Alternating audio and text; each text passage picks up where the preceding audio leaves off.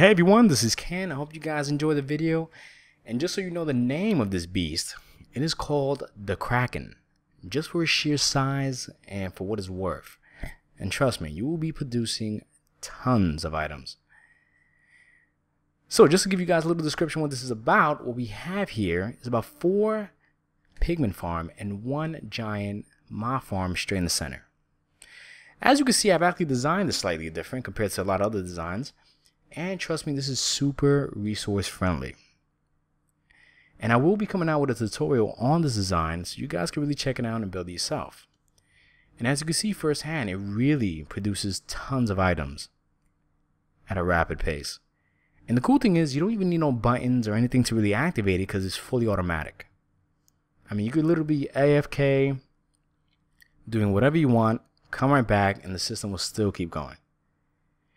Now, I also created this nice little channel of waters, a nice little water system here that pushes all the mobs straight into the center.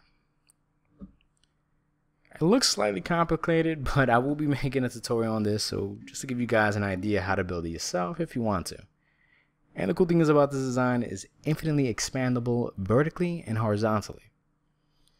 So sky's the limit. Now what we have here is a huge pigman farm as well. Now we have 4 stations, a total of 640 nether portals.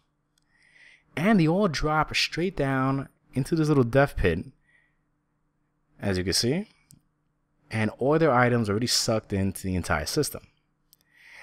Now, in the house in front of you, if you guys first saw, we have a huge storage system, which is great because it sorts out all the items that drop in the system from the mobs itself, you know what I mean?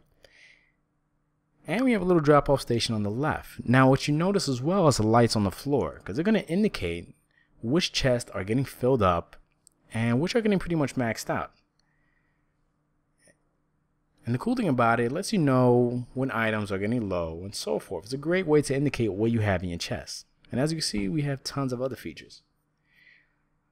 So as you can see, the first chest here is lit up, and the top chest I put up there, as you can see, is filled up as well, to give me an indication how much of the items are getting stacked up. Alright guys, there it is. I hope you guys enjoyed this video. I want to leave you guys off with a question. I want to know what you guys think and your opinions on the mob farm. And if you can, remember to please leave a comment and subscribe. Thank you.